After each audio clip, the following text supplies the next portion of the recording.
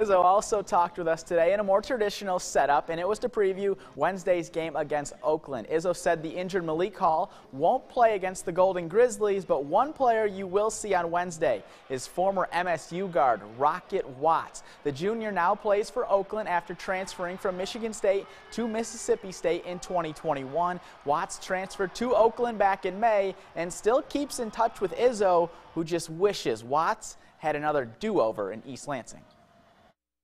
I felt like if we didn't have the COVID summer where we couldn't practice, Rocket would have been fine here. I really believe that in my heart. And so I think it's been unfair to him. Then he transfers.